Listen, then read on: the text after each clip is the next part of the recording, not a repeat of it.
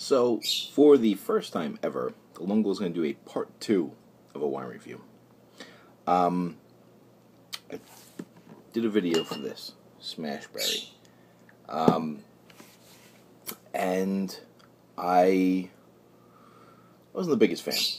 So, because I have some friends who are bigger wine drinkers than me,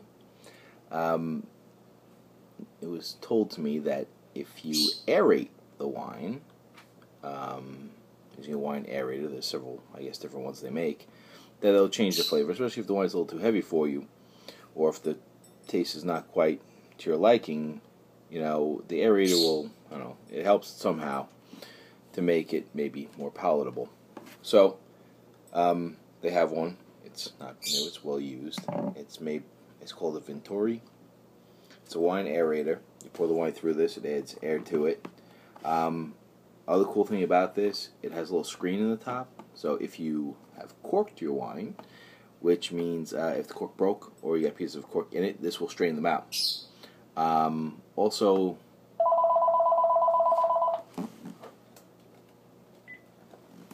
something about port wines, it will strain out.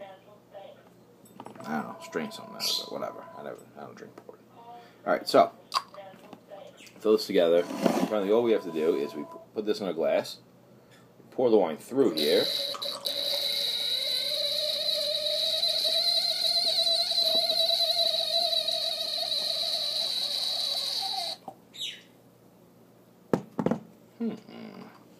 Has a little rubber base that it sits in so the wine doesn't get all over your counter. Obviously, it has to be washed after you use it. So there's the wine. It doesn't look any different when you put it through.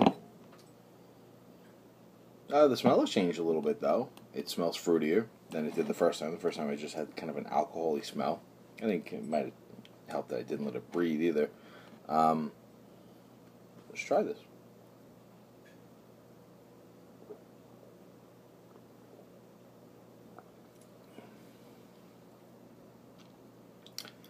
That is actually good. I enjoy that. So, I'm giving a second opinion on this wine.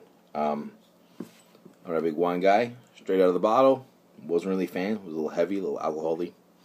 After using the aerator, though, I don't know what it does to the wine. I have no idea how aerating it helps.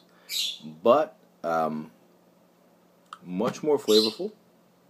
Not just heavy, and pretty good, actually. I drank that. So if you've got an aerator, you know, Smashberry from whatever, Turnkey Wine Brands, California, yeah, not bad.